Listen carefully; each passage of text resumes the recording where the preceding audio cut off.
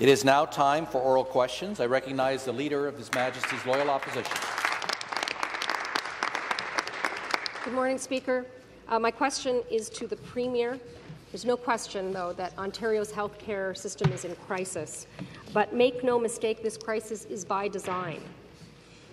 This government has underfunded our hospitals, held down the wages of our healthcare workers, and now, after years and years of neglect, the government has tabled a new bill that uses this crisis as an excuse to expand for-profit healthcare in Ontario.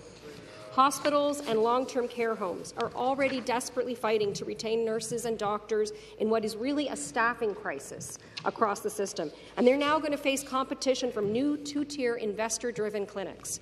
Nothing in this bill prevents that from happening. Can the Premier guarantee today that these for-profit clinics will not poach staff from our publicly funded hospitals and long-term care homes? Well, for the question. Thank you for the question from the Leader of the Opposition as well. I'll tell you, when we took office in 2018, the healthcare system was an absolute disaster. There was hallway healthcare. It was just a total mess. Since 2018, we've hired 60,000, I repeat, 60,000 new nurses, 8,000 new doctors. We put a medical school together that's going to graduate more doctors. Order. Just last year alone, Mr. Speaker, we hired over 12,000 nurses that came on board. We've spent $14 billion more, a record in Canada, when it came to health care. We're building 50 new sites across every single region, community and city, spending over $40 billion, making sure they have the infrastructure they need. I'll finish on question number 2 there. Thank you. Order. The supplementary question. Well, I guess that's a no, Speaker. That's a no, because no matter what this government says anyways, they can't guarantee that. They can't guarantee that because they're too busy fighting in court to keep those workers' wages down in the public system. Meanwhile, we have operating rooms collecting dust in our hospitals and shifts that are unfilled. I want to go back to the Premier again. This bill also includes no actual oversight mechanism to ensure patient safety. The Minister of Health yesterday couldn't even say which body would be overseeing these clinics to ensure that procedures are done safely. Couldn't say that. What concrete guarantees can the Premier make today regarding people's safety in these for-profit clinics? Premier. Speaker, as we're building the healthcare system, the opposition is blocking it every step of the way. They have no solution, Mr. Speaker, for the 203,000 backlog surgeries. We have a solution. Working collaboratively with the Ontario Hospital Association, working collaboratively with the Ontario Medical Association, working collaboratively with the CEOs of the hospitals to make sure we take the burden off the hospitals when it comes to a hip replacement, a knee replacement, or cataracts that are happening right now. We are going to expand it. Just think, you have an elderly mother, an elderly father that's been in pain for a year because they can't get a hip replacement. They're going to be able to get that hip replacement and change their lives every single day. When it comes to the nurses, there's 30,000 nurses studying in colleges and universities that are going to join the Ontario healthcare team. We will continue building healthcare to make sure we have the best healthcare system in the entire world, Mr. Speaker. The final supplementary. I'll tell you, Speaker, this government took us from hallway medicine to no medicine, right? Operating rooms are empty. Order. ERs are closed because of this staffing crisis. And the fact is, Speaker, the government is asking Ontarians to just trust them. But the minister said yesterday that they wouldn't be able to share some details because of the, and I want to quote her, business model nature of these new clinics. The minister says there are guardrails, but beyond saying people can complain to the ombudsman, the bill doesn't guarantee oversight for public funds or public safety. So again, how will this government ensure that the interest of patients takes precedence over people who just want to make a buck? Deputy Premier and Minister of Health to reply. Thank you, Speaker. You know, the member opposite will continue to protect a small group of individuals who don't want to change, who don't want to see change. What we are protecting, what we are advocating for are patients. Patients who are waiting far too long for cataract surgery, for knee surgeries, for hip replacement. We want those individuals to be able to be back with their families, back in their communities, back in their jobs. We're doing that by making the investments that we have with your Healthcare Ontario Act. I am very, very proud of the work that our stakeholders have done. Clinicians, hospital leaders, individuals who are working in the system who understand that innovation is not a bad word. We're making those investments. We've ensured through our investments, like the medical school in the City of Brampton, that will have new graduates, new students starting next September, able to have those opportunities here in Ontario in our publicly funded system. Thank you. The next question, the Leader of the Opposition. Speaker, this government has shown over and over again that their interest is in a few people getting very rich, not in Ontarians and their suffering. There is a cloud hanging over this government, and I want to go back to the Premier. Yesterday, the Premier dodged questions about the curious nature of his cozy relationships with developers. We know that developers just happened to receive some oddly specific ministerial zoning orders and access to protected greenbelt land just months after attending a fundraiser for the Premier's family. So in the interest of transparency, I'm going to ask again. Did anyone in the Premier's office, past or present, or any other government staff have a role in making the invitation list for his family's fundraiser?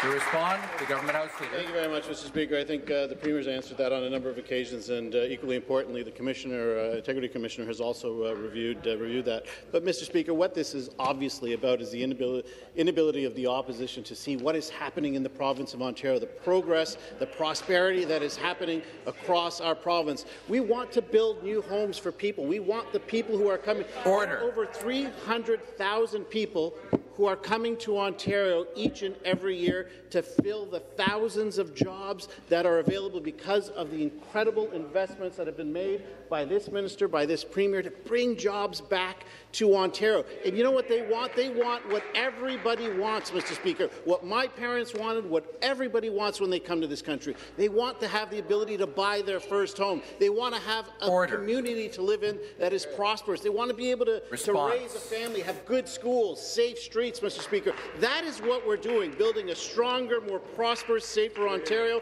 and they'll do everything in their power to avoid that to happen. Yeah. Stop the clock.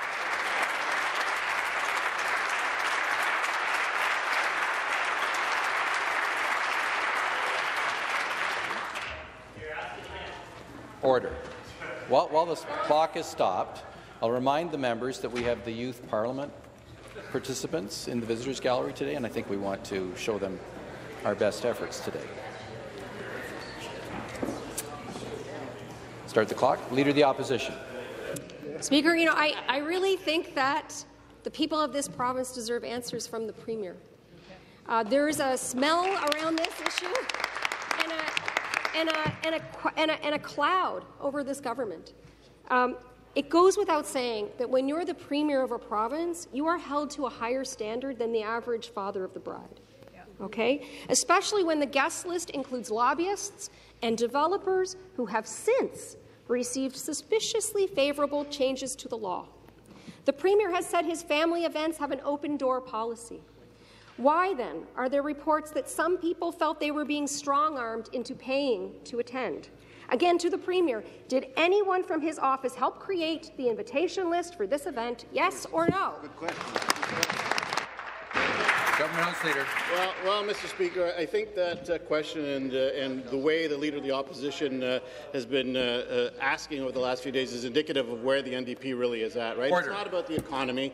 It's not about building better schools. It's not about building long-term care. It's not about changing health care to make it better for the people of the province of Ontario. Forget about the changes that the Minister of Energy has done to ensure that people can afford to pay their bills, Mr. Speaker. Forget about safe streets. Forget about the students who are going to colleges and universities. The only thing that the NDP care about is bringing down the people of the province of Ontario. And what are we doing? We're building back this province stronger than it was before, Mr. Speaker. We're cutting taxes for people. We're building roads. We're building highways. We're building transit systems. We're building 60,000 new long-term care beds across the province of Ontario. Our Minister of Agriculture is doing everything that she can to make one of the most important industries in our province prosperous, despite punishing carbon taxes from a federal government, Mr. Speaker. We're going to continue to get the job done despite the Leader of the Opposition. Member for Ottawa Centre to come to order. The final supplementary. This is about having a government that Ontarians can trust, a responsible government, a government that Ontarians could be proud of.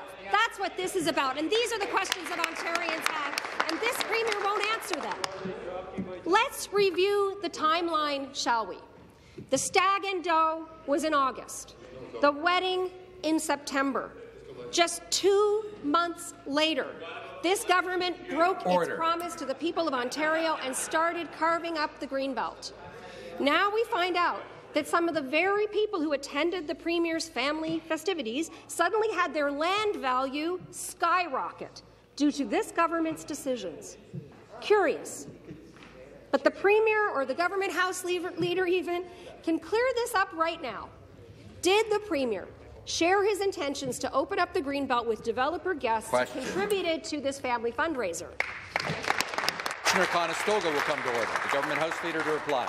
Thank you, Mr. Speaker. Again, the Integrity Commissioner has reviewed this, and I think what he has said is obviously very important, Mr. Speaker. Order. But look, the people of the province of Ontario made a very important decision in June, Mr. Speaker, and what they decided to do was reduce the opposition and to elect more progressive Conservatives to this chamber to get their priorities done, Mr. Speaker.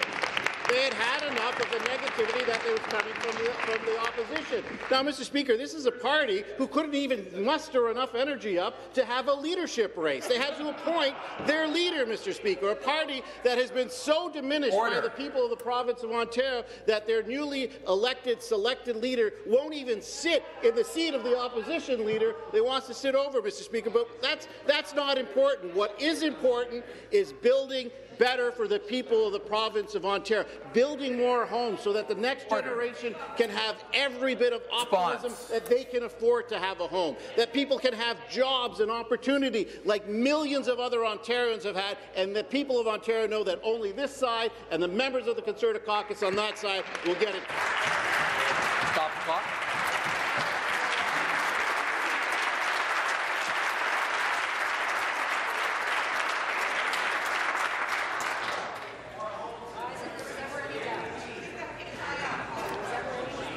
The House will come to order.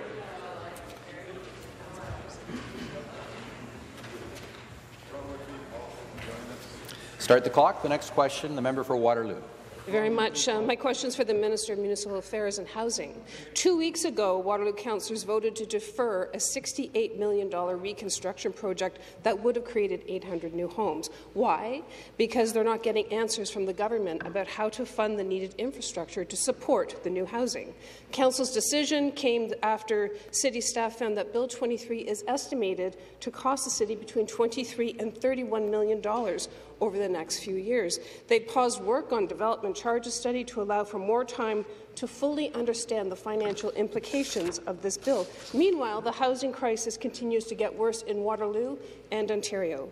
Bill 23 is already having a cooling effect on new housing starts. Will the minister go back to the drawing board and truly consult with municipalities to actually incentivize new housing in the province of Ontario? The Minister of Municipal Affairs and Housing. Thanks, Speaker. Yeah, we're very concerned with some of the things we're hearing from the Mayor and Council in Waterloo. Obviously, we've had a very good dialogue recently with the big city mayors. I attended their last meeting, and I look forward to continuing the conversation around development charges as we develop the rules around those DC incentives. We do not believe as a government that nonprofits and affordable housing providers should be charged huge, unsustainable fees from municipalities. We believe the best way to incentivize those costs is to directly eliminate or reduced development charges. That's the policy of the government. We look forward to working with our municipal partners, but we're very concerned with some of the things that are being discussed around Waterloo Regional Council. The supplementary. Well, this minister created the problem, so we're also very concerned with Bill 23. And it's not just home construction that is now being delayed, it's actually vital infrastructure like pumping stations, roads, storm sewers, water mains. This is infrastructure that would help drive new housing projects across Waterloo and Ontario. The government promised to make municipalities, I quote, whole financially. But Waterloo Councillor Freeman said Council doesn't see the tools to actually secure the development charges to pay for that growth. Construction on this project won't move ahead now until 2024 because of the financial uncertainty that this government has caused with Bill 23. When will the government repeal Bill 23, which is jeopardizing the progress of Waterloo and other cities across Ontario by eliminating those development fees that municipalities rely on to help pay for the necessary infrastructure? Go back to the drawing board. Let's get it right. The Minister of Municipal Affairs and Housing. Speaker, we want municipal partners to work with us, and I want to applaud, for example, the City of London, who just recently passed a motion approving the housing pledge that we've asked all the big city mayors. But I want to speak the difference between what we're hearing by New Democrats and the government. I want to speak specifically to the young people that are in our audience today. Unsustainable fees like we see in the GTA are adding $116,900 to the average cost of a home. What it means to you is it means another $800 a month on a mortgage over 20 years. What are we seeing? We're seeing millennials having to save 20 years to be able to put a down payment on a home. That's unacceptable by our government. We want all three levels of government to be working together. Municipalities, we've heard from many municipalities who want to work with us. Again, very concerned with what I'm hearing from Waterloo. Folks, I want you to know something. We hear you. We want you to realize the dream of homeownership. Stop the clock.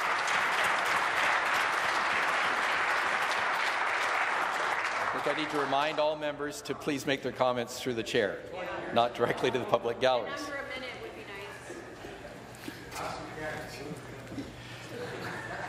Restart the clock. The next question, the member for Barrie-Innisfil. Thank you, Speaker. The skills trades are a vital part of our province's economy, but unfortunately, after 15 years of neglect under the previous NDP-supported Liberal government, we are experiencing critical labour shortages in this sector. In Barrie-Innisfil, thousands of jobs are being unfilled in the trades sector. These jobs represent opportunities for people, many of them good-paying paychecks, with benefits and potential pensions. These are jobs that are valued, they're important, and they're urgently needed for our province to overcome the housing shortage we are facing and to rebuild vital infrastructure. Can the Minister of Labour, Immigration, Training and Skills Development tell us what our government is doing to address the skill shortage that is currently holding back Ontario from its economic potential? Minister of Labour, Immigration, Training and Skills Development. Thank you very much, Mr. Speaker, and thank you to the member from Barrie-Innisfil who does a great job advocating for the skilled trades in her region of the province. Mr. Speaker, from day one, our government has known the skilled trades needed more attention and investments. I'm pleased to share with all members the success of our first ever skilled trades career fairs for students. Over the course of 10 days, more than 13,000 students in 5 regions had the opportunity to try the skilled trades and learn firsthand about the trades from over 90 exhibitors, including unions, employers, and colleges. Later this year, we'll be bringing these fairs back and expanding them to even more locations right across the province. Speaker, by giving more students a chance to see for themselves how rewarding and exciting the trades are, we're setting them up for success. And as Premier Ford always says, when you have a career in the skilled trades, you have a career for life. The supplementary question. Thank you, Speaker. Our government understands we're going to need skills trades to build up more housing. We're going to need skills trades to build up our transportation system, whether it's the subway or the GO Transit, critical hospital infrastructure. All this is needed. We need to get more men and women trained in these great rewarding careers in the skills trades. And together we can build a better, prosperous province that is operating in all cylinders. Speaker, can the minister tell our government and tell this House what we're doing to make it easier to remove the barriers to entry when it comes to pursuing careers in the skills trades? Minister of Labour. Thank you again to the member for this really important question. And Mr. Speaker, since we first formed government, we have increased the number of immigrants we were nominating for permanent residency by 50%. Last year, I'm pleased to share that a record 40% of those we nominated were in the skilled trades. For example, in 2018, we nominated 219 construction workers. In 2022, we nominated 835 construction workers. Furthermore, we also passed legislation that eliminates the requirement for Canadian work experience to work in the skilled trades here in Ontario. We're welcoming the skilled immigrants we need and breaking down the barriers that newcomers face when arriving here in Ontario. Speaker, we need all hands on deck to build back a stronger province and a stronger country. Thank you. The next question, the member for Nickel Belt. Merci, Monsieur le Président. Ma question pour la... Thank you, Mr. Speaker. Question for the Minister of Health. Yesterday, the minister took a huge step toward the destruction of Medicare. The Auditor General, Doctors for Medicare, the Ontario Health Coalition, Health Quality Ontario, Canadian Medical Association and Ontarians are all saying the same thing, Speaker. The minister's bill would allow corporations to make big profits off the back of sick people. Yet, there is no oversight to protect patients in her bill. Why not? Deputy Premier and Minister of Health. Thank you, Speaker. You know, yesterday we made another investment to ensure that publicly funded healthcare, a system that in Ontario people believe in and want to be there appropriately in their communities, is going to be for generations to come. You know, our government, as the Premier mentioned, since 2018, $14 billion new investment in healthcare in Ontario. What has that investment given us, Speaker? It's given us 2 new medical schools in the works. It has given us an opportunity to actually ensure that people who are practicing medicine in other parts of Canada can do that the next day when they come to Ontario. We have, through your Health Act, ensured for generations to come that a growing population, that an aging population will be protected under a publicly funded healthcare system. I am incredibly proud of the work that our stakeholders, our clinicians, our hospitals, our physicians have done and are supporting your Healthcare Act today. Supplementary question. Speaker, there has been years of research on private for-profit investor-owned corporation delivering publicly funded healthcare services. The results are clear. Longer wait times, no incentive for quality care, it is not efficient, and it is associated with increased mortality. Why is the minister destroying Medicare? Minister of Health. Thank you, Speaker. You know, by boosting the number of publicly funded clinics in community, we are actually ensuring that the patients get access to the medically necessary services that they deserve and expect in a timely way. The member opposite is willing to have people languish on wait lists. Our government is not. We have funded 3 additional expansions to cataract in Windsor, in Kitchener-Waterloo, in Ottawa. We've done that, and those clinically funded programs are already in place and already serving more patients in the province of Ontario. We'll continue to make those expansions because I do not believe at my core that it is appropriate to have people waiting for medically necessary procedures in their community. It is unfathomable to me that the member opposite doesn't understand by expanding what is already in place in the province of Ontario with over 800 community clinics that we do not see an opportunity here to serve the patient better. Thank you, Speaker. Next question, the member for Chatham-Kent-Leamington. Thank you, Speaker. My question is to the Minister of Indigenous Affairs and Northern Development. Because of the policies of the previous Liberal government, supported strongly by the NDP, jobs were driven out of our province, holding back our full economic potential.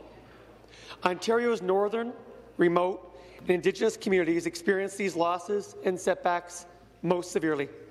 That is why it's vital that our government partner with and promote economic development in Indigenous communities to create more opportunities for businesses and jobs throughout the province. Supporting Indigenous economic development furthers reconciliation. It creates opportunities to strengthen relationships with Indigenous partners.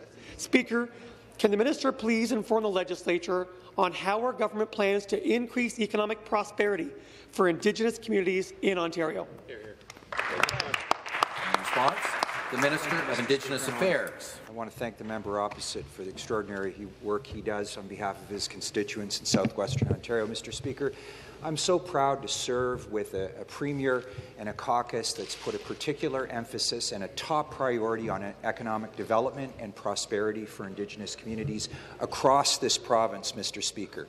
Let the record reflect that now National Chief Roseanne Archibald's idea to develop a wealth and prosperity table with Indigenous business leaders and political leaders across the province, and Regional Chief Hare's suggestion that manifest itself in a fund, Mr. Speaker, to ensure that Indigenous businesses have a place in the supply chains in every sector of economic opportunity in this province, Mr. Speaker. They're manifesting themselves.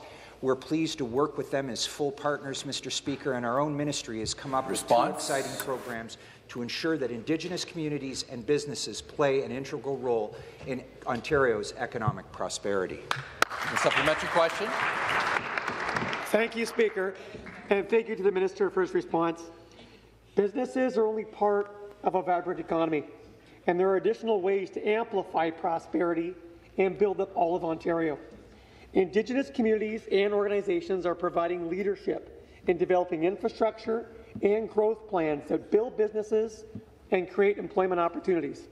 Investments with First Nations partners will ensure long-term economic growth for Indigenous communities and for all of Ontario. Let's continue investing in Indigenous communities and creating more opportunities for everyone. Speaker, can the minister please explain to the legislature what our government is doing today to support prosperity in Indigenous communities? Great. Minister of Indigenous Affairs. There sure are ways, Mr. Speaker. Our ministry's own funds, and now applications are open, Mr. Speaker, through the Indigenous Economic Development Fund, Mr. Speaker. 3 important tranches: the Economic Diversification Grant, the Business and Community Fund, and the Regional Partnership Grants. These focus on training opportunities, Mr. Speaker, that are pertinent and specific to economic opportunities close at hand to Indigenous communities, Mr. Speaker. We have the Indigenous Community Capital Grants Program. I like to call it the Bricks and Mortar Program. We heard loud and clear in Greenstone just a week or 2 ago that the Kenogamisus Development Corporation's got a lot of opportunities there for growth in that region, Mr. Speaker, but they need a building to operate and to be fully integrated, not just on reserve, Mr. Speaker, off reserve, where all of the action is taking place in and around their communities. Mr. Speaker, full partnerships with Indigenous communities and their economic development corporations is what this government's priorities are moving forward, so we can ensure Indigenous businesses and communities are fully integrated into economic prosperity for this great. The next question, the member for University Rosedale. Thank you, Speaker. My question is to the Minister of Health. While the government is proceeding with its for-profit surgery plan, there are operatings in Toronto that are sitting empty. Sick Kids Hospital is not able to open 2 of their operating rooms because of staffing shortages, at a time when 3,400 children are waiting for necessary surgery. Minister, why are you proceeding with for-profit surgery delivery when we have operating rooms sitting idle in public hospitals? Minister of Health. Thank you, Speaker. You know, there is no doubt that we want to make sure that our most challenged and youngest patients have health care where they need it, when they need it.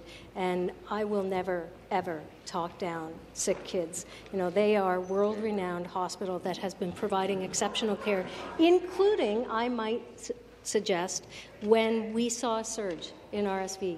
And in fact, it was actually sick kids, clinicians, nurses, doctors who stepped up and assisted community hospitals to make sure that they had the same level of knowledge and appreciation of how to deal with children coming into their emergency departments with RSV. You know, when we saw those surges in our sick kids hospitals across Ontario, we made immediate investments that have now turned into permanent investments, including pediatric ICUs. So the hospitals themselves, the clinicians, the staff have stepped up, and we as a government will continue to support their work to make sure that our most vulnerable are protected. Supplementary question. Minister, there was nothing in that answer that indicated how you are looking at increasing capacity in public hospitals. That's right. I want to go back to the Minister of Health. This isn't just an issue with sick kids. The University Health Network told me their ability to meet overwhelming surgery demand is not because of a lack of operating rooms. It's due to a staffing shortage. UHN is cancelling scheduled surgeries because they don't have the staff. And allowing for-profit surgeries is not going to alleviate the staffing shortage. It's just not. Minister, my question to you is this. What is your plan to solve the staffing crisis in public hospitals in order to increase operating room capacity in public hospitals? Minister of Health. I will tell you what our government already has done, and that is encouraging and offering a $30 million post-pandemic surgery recovery plan that actually allowed publicly funded hospitals that had capacity to be able to expand their OR operating hours. The many hospitals have stepped up and done that, specifically related to our pediatric population, which all of us understand is a critically concerning area. As I said, in the fall, when we saw the RSV hitting our pediatric hospitals, in particularly, most dramatically, we did a number of things, including making additional investments in ICU beds that have now become permanent. We have more pediatric ICU beds, Speaker, in the province of Ontario today than we did as recently as 6 months ago. We will continue to make those investments. Premier Ford had made it clear we will not leave our hospital partners behind. Next question, the member for Don Valley East. Thank you, Mr. Speaker. My question is for the Premier. Yesterday, this government presented a plan for health care that inspired zero confidence that it would protect patients or ensure fair, equitable, timely access in our province. It avoided the root causes of our crisis and made a series of promises that we have no reason to believe will be acted upon. I mean, why should we? This government promised they wouldn't touch the Greenbelt, and then they carved it up. They promised they would sign up 8,000 children to the Ontario Autism Program this year, and instead they just let the waitlist balloon and stopped reporting data. They told us there wasn't a crisis in healthcare, even as at least 158 emergency departments closed across our province. And now, the government is presenting a superficial plan for healthcare that makes vague promises about guardrails for some of the very same problems they've been consistently ignoring since they came into power. Question. Mr. Speaker, why should anyone trust anything this Premier and government has to say? The Deputy Premier and Minister of Health. The short answer, Speaker, is the investments are being made, the announcements are being made, and we're seeing the results of those investments. You know, when we, in August, directed the College of Nurses of Ontario to expedite, process, and when appropriate, license internationally educated nurses, we had a historic number of nurses being licensed in the province of Ontario. 6,000 nurses that in 2022 now have the ability to work in their communities in healthcare and hospitals across Ontario. We've made those investments by announcing not one but two medical facilities, medical universities that are going to train more physicians, because we understand that those investments need to be happening. Now, Would I have liked to seen those investments happen 10 years ago? Absolutely. But we're getting it done now. We're fixing a system that, frankly, was ignored for far too long under previous governments. Thank you, Speaker. Supplementary question. Mr. Speaker, I'm glad that the Minister of Health touched on nurses, because in August of this year, she promised she would look at the massive problem of temporary for-profit nursing agencies in our province. Well, we're still waiting. We have already seen the poisonous effects of profits in long-term care, in which seniors died in droves, and this government did nothing except introduce legislation to protect the most negligent operators and then award them more contracts. And now this government is enabling for-profit operators to siphon healthcare workers out of our public healthcare system. As Bill 124 pushes them out, temporary nursing agencies are pulling them out. Many of these agencies engage in unscrupulous recruiting practices, like hiring out of parking lots, or they institute harmful contractual obligations that stop nurses from working in the location of their choice. Others engage in rampant price gouging, allowing hospitals to be charged 3 or 4 times the normal rates. Will this government explain why they have not fulfilled their promise to take action on temporary for-profit nursing agencies? Minister of Health. Thank you, Speaker. I'm sure the member opposite appreciates and understands that nursing agencies and healthcare agencies have been in operation for many, many decades in the province of Ontario. They are a way to deal with surges and challenges that we have when we see a disproportionate rise in illness or issues. I must say, I find it interesting that the member opposite would choose to focus on something that exists in the province of Ontario. We have 800 community surgical diagnostic clinics in the province of Ontario, which, by the way, the previous Liberal government approved and allowed to operate for many, many years. Why? Because I think they do understand that there is value and there is a place to ensure that people have access in their community in a timely way. We will continue to do that work. Next question, the member for Kitchener-Conestoga. Thank you very much, Mr. Speaker, and my question is for the Solicitor General. And I first want to take a minute and thank the courageous and dedicated police officers from the Waterloo Region Police Service. Every day, these men and women put their lives on the line for our community, not only in Waterloo Region, but across the province. So, Minister, just recently, Waterloo Region Police Chief Mark Crowell stated that his officers respond to a minimum of 3,000 mental health calls annually. According to a report by Waterloo Region Police, their officers attend about 9 to 10 mental health calls and 5 to 6 attempted suicides each day. These calls represent complex issues, Mr. Speaker, and our officers need the appropriate tools to support and address them. So, through you to the Minister, what is our government doing to help our officers appropriately respond to these types of calls? Good question. The Solicitor General. Well, thank you, Mr. Speaker, and I'd like to thank my friend, our member from Kitchener-Conestoga, for his excellent question. Our government has revamped training for police who are now better prepared to identify situations where people are in a mental distress. And I want to highlight and showcase the Ontario Police College in Elmer, Ontario, a place that does extensive training for over 1,500 amazing cadets that will graduate this year to keep Ontario safe. And we're not stopping there. Ontario is currently funding 18 mobile crisis response teams to ensure better outcomes and appropriate responses. And we're investing more than $4 million over 2 years to keep all of Ontario safe. Mr. Speaker, these are incredible people who protect us every day. A supplementary question. Well, thank you very much, Speaker. And back to the Solicitor General, and I want to thank him for the response. And we do benefit from one of those teams in Waterloo Region, the IMPACT team, which is phenomenal. We have crisis clinicians embedded with our police officers that are able to actually go out to these calls.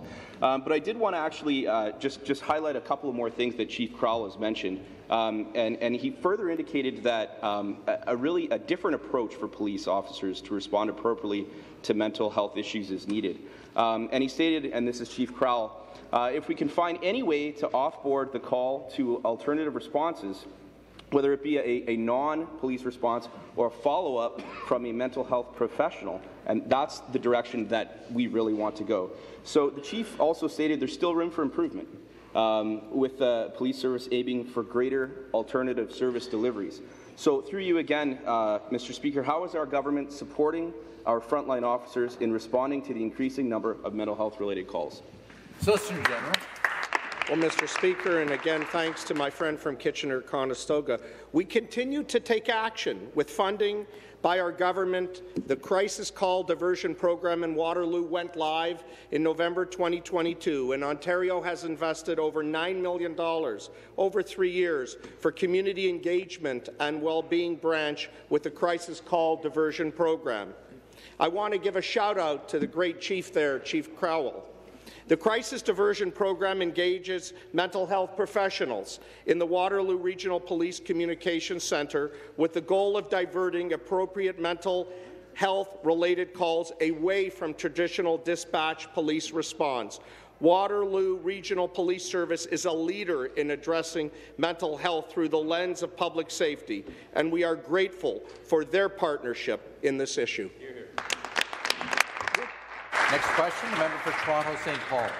Thank you, Speaker. Last weekend, City News shared documents obtained via Freedom of Information revealing that the Premier and the Minister of Transportation are directing Metrolinx to withhold information from the public about what has gone wrong with the Eglinton Crosstown P3 project. Little Jamaica and Midtown businesses and residents have endured over 11 years of construction disruption in Toronto St. Paul's. And now this P3 project is delayed yet again, and this government refuses to tell us why. My question is to the Premier. Will the Premier and the Minister of Transportation stop keeping secrets from the public, stop gaslighting my own community, and tell us why the P3 project is once again delayed and when it will finally be completed? Thank you. I'm going to caution the member on her language. And to reply, the Minister of Transportation. Thank you, Speaker. Speaker, Ontarians deserve a transit system that is reliable and safe to use. And right now, our focus is on ensuring that the Eglinton Crosstown is safe when it is complete. Speaker, we've learned from the experience in Ottawa with the Ottawa LRT that you cannot rush a transit system to open before it is ready to do so. The project is currently in one of its most critical phases that will inform with greater certainty exactly when we can say that it will be complete. But, Speaker, progress has been made. We're seeing major intersections along Eglinton open, including Mount Pleasant and Brentcliffe Road. This is good news for businesses, for residents, for commuters. We know this is frustrating. That's why our government has provided funding for businesses that have been affected. But, Mr. Speaker, let me be clear. We are focused on getting it open as soon as it is safe to do so. Member for Toronto St. Paul's come to order. Supplementary question, the member for Ottawa Centre. Thank you, Speaker. Back to the minister, actually, because it was the minister that answered the question from Toronto St. Paul's, but I didn't get an answer. The minister said yesterday in this House, Speaker, she was asked why was Metrolinx directed to withhold information from my colleague from Toronto Danforth and my colleague from Toronto Centre about the Ontario line. She told this House in her answer that that was an unacceptable act that she did not condone. But what we just learned from City News is that this has happened again. Information has been withheld from the public about the Eglinton Crosstown LRT at the direction of this minister and at the direction of the Premier. Okay. Speaker, why is this minister demonstrating a pattern in this House of withholding information to the public about transit systems? We need an answer to the question this morning. Great. Minister of Transportation. Well, the pattern of behaviour that Ontarians should be interested in is why this member and the party opposite keep asking about transit delays, when this government puts forward a piece of legislation that will address transit delays, such as the Building Transit Fast Track. Each and every one of them voted against that legislation, Speaker. You know, they can't have it both ways. Mr. Speaker, I have said since the beginning, I understand the frustration, and we are working very hard. Metrolinx is overseeing the projects to ensure that it opens in a way that is safe. for transit riders. That is what Torontonians deserve. And from the member opposite, who knows how important it is not to rush a transit system to open before it is ready. It is ironic that he's asking such a question. I wonder if he's actually read the recommendations and the report that came out of the public inquiry into the Ottawa LRT. Mr. Speaker, we're focused on making sure that Torontonians get the transit system they deserve, even though the members opposite keep voting against it. Order. The next question, the member for Whitby. Speaker, my question is to the Minister of Energy. Ontario has one of the world's cleanest electricity systems, with over 90% of our power generation creating zero emissions. Because of our government's leadership and support, we're fixing the mess in our energy system that the previous Liberal government created. When energy is reliable, affordable and clean, Speaker, our whole province wins. We've heard from the minister many times that nuclear power and hydroelectricity are the backbones of our energy system, as they provide low-cost, reliable and emissions-free electricity. Speaker, my constituents want to know what leadership our government is demonstrating in seeking innovative energy solutions for the future. And to respond, the Minister of Energy. Well, thanks very much, Speaker, and thanks to the member from Whitby for the question. From small modular reactors to battery storage, our government really has embraced innovative and bold energy solutions, and that also includes last week's announcement of a new Hydrogen Innovation Fund. This fund is $15 million that's going to be invested over the next 3 years to kickstart and develop new opportunities for hydrogen to be integrated into Ontario's clean energy system, including hydrogen electricity storage. This launch marks another milestone in the implementation of our low-carbon hydrogen strategy, positioning Ontario as a clean manufacturing hub for hydrogen. This fund is going to help us lay the groundwork for hydrogen to contribute to our diverse energy supply that we have in the province, Mr. Speaker, and it's going to help us build on the clean energy advantage that we now enjoy in Ontario. The supplementary question. Back to the Minister, Speaker. What's clear is that our government must support innovative investments in clean technologies like hydrogen that will position Ontario as an energy leader. As we have seen, energy prices and the stability of our energy grid are linked directly to Ontario's economic competitiveness. Now, under the previous Liberal government, surplus electricity generation from Ontario's nuclear and hydroelectric fleets were sold at a loss, Speaker, to competing jurisdictions. Ensuring we have the right energy supply mix is critical to restoring Ontario's economic and competitive edge. Speaker, can the Minister of Energy please elaborate on how our government will ensure we have the right energy supply mix and how this will benefit hard-working families here in Ontario? The Minister of Energy. Speaker, the member is absolutely correct. We inherited a terrible mess when it came to our energy sector in Ontario, and the Hydrogen Innovation Fund that we've now rolled out over the last week or so is going to unlock Ontario's hydrogen economy and support projects across 3 different streams. Existing facilities that are already built or operational will be used to evaluate how hydrogen can support Ontario's clean grid. We are also going to help build new hydrogen facilities that can grow our capability to use hydrogen. And lastly, the fund will enable research to study new and innovative applications for hydrogen here in Ontario. So by making these investments early, we're paving the way for the growth of our own hydrogen economy in Ontario. We're cleaning up the mess that was left by the previous Liberal government and bringing a stable Ontario energy supply to Ontario. It's just one more part of our plan to build Ontario's clean energy advantage and to make Ontario a leader in the latest frontier in energy, and that would be the hydrogen economy, Mr. Speaker. The next question, the member for Hamilton Mountain. Thank you, Speaker. My question is for the Minister of Children, Community and Social Services. Children and parents are being betrayed by this Conservative government's autism program. A recent news report shared the story of a mother who was moved out of province for better services after being told her child would have to wait until 2027 for a determination of needs assessment. Another mother was forced to take a leave from work simply because she had to sit with her son in school because he is stuck on a wait list with no end in sight. Speaker, it is beyond clear that this government and this minister have failed. What is the minister going to do to overhaul this broken system? Minister of Children, Community and Social Services. Thank you, Speaker. And frankly, I reject the premise of that entire question.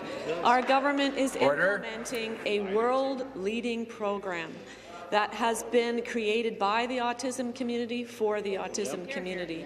It is a comprehensive, needs-based program. We are meeting our benchmarks as we said we would. All children, as the beginning of this year, have received an invitation, and if anyone hasn't checked their email box or answered the phone or received the letter, then they need to do so to make sure that they can get into the program. This is a comprehensive program with mental health, occupational therapy, physiotherapy, speech therapy. This is an ongoing effort to create the supports that vulnerable children and families need, and our government is continuing to do that work. We have been doing that work throughout. The issue is how, unfortunately, there is information that goes out into the media that is perhaps incorrect. And we need to look into that and find out what is true in that statement. So thank you for bringing it to my attention. The supplementary question. The program that the minister is talking about is sending out invitations, is not giving kids services. You need to fund the programs. You need to ensure there's actual services available with children in them. What does it say about Ontario that this Conservative government is knowingly depriving children with autism of the supports they need to reach every opportunity for a good life? For 5 years, this Conservative government has been announcing and re-announcing changes to the Ontario Autism Program, and yet children are falling further and further behind. This minister promised to fund 8,000 kids into core clinical services by fall of 2022. But in October, just 1,511 children had entered into service agreements. That's agreements. That's not actual service. This is 19% of their target. This government has failed to reach their own benchmark. Can the minister provide families with any guarantee that children will receive services in a timely manner? Yes or no? Minister of Children, Community and Social Services. Thank you, Speaker. That is exactly what we are doing. And again, I reject the premise of your question. The reality is we have 5 times as many children. Okay. I'm going to ask the member for Hamilton Mountain to come to order. Withdraw. Withdraw. I'll withdraw. The minister can reply. Go for it, Marilyn. The reality is we have 5 times as many children receiving supports than the previous government before our government came in 2018. Approximately 40,000 children receiving services and a comprehensive approach. We are meeting our benchmarks, and there are more children than ever before receiving the supports that they need. And we listened. The autism community wanted a new program. We developed a new program that is world-leading, and we are implementing that program. Access OAP is responsible for intake. That is happening. That is happening. Member for Hamilton Mountain, come to order. That is happening. And despite what the member opposite says, I can tell the public with all complete honesty, we are implementing the program by the autism community for the autism community that they asked us to change. And we're doing exactly that, and we'll continue this important work. Thank you. Next question, the member for Eglinton Lawrence. Thank you, Speaker. My question is to the Associate Minister of Housing. The Toronto Regional Real Estate Board recently published its 2023 Market Outlook and 2022 Year in Review reports. And these reports indicate that high borrowing costs have resulted in a market shift from home ownership to rental demand. Other industry voices, such as the Building Industry and Land Development Association and the Federation of Rental Housing Providers of Ontario, are urging all levels of government to take action regarding policies that will promote purpose-built rental development. We as a government need to take these matters seriously and take action to ensure families and individuals can still access our housing market. Speaker, can the Associate Minister please share what our government is doing to address this market shift? Thank you very much, Speaker, and I want to thank my honourable colleague from Eglinton Lawrence, not only for the question, but for the great work that she does on behalf of our constituents, Mr. Speaker.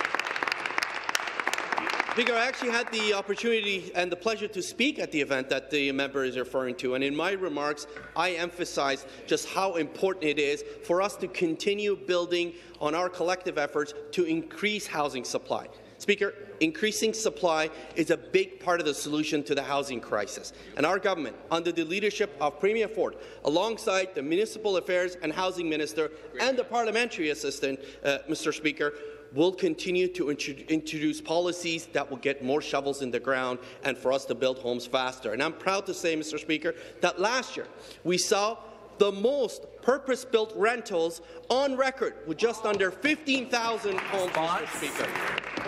Let that sink in for a second, Mr. Speaker. We set the record for the most purpose-built rentals ever recorded here in the province of Ontario. So it's clear, Mr. Speaker, our policies are working.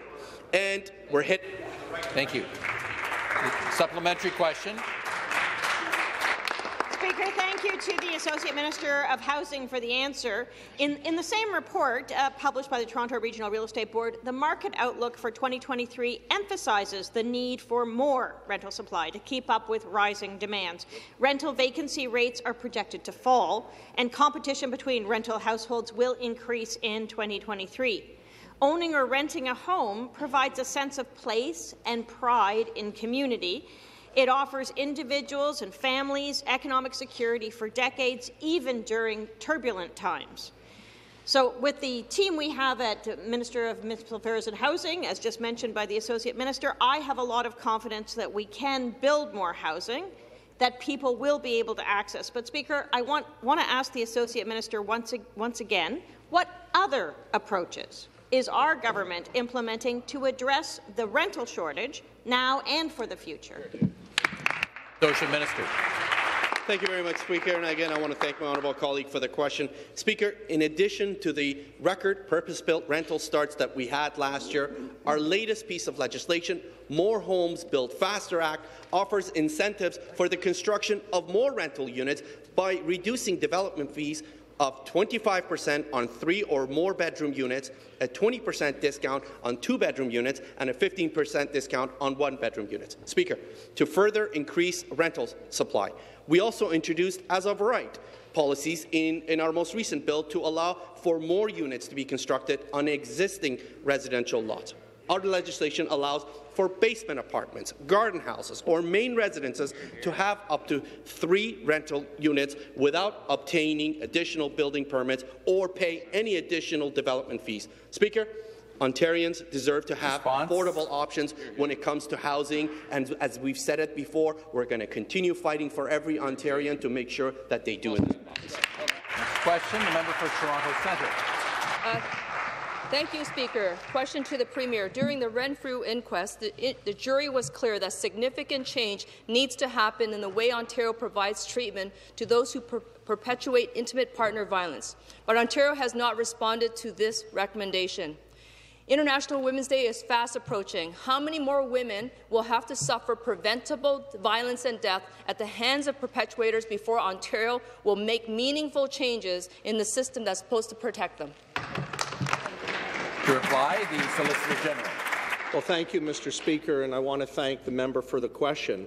Our thoughts continue to be with the victims of the families and friends and all those impacted by the tragedy. Everyone has a right to feel safe in their own homes and their own communities, free of intimidation and the threat of violence.